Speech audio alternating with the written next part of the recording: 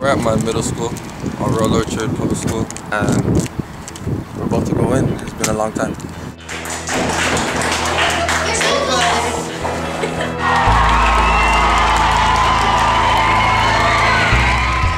So Doneil Henry, TFC player, defender, came and spoke to our whole school, all the grades 6, 7s, and 8s. He's a big mentor for them. He's a respectful individual who's worked hard and achieved some goals, and he's a well-loved kid. So I think it's really important for them to see that. It's great, you know what, I can show the kids and be a leader, someone that has made it as a professional, and show them that it is possible, and to also guide them on the right path of becoming successful. It doesn't have to be with sports, but it can be academically or whatever they pursue or whatever their dream is.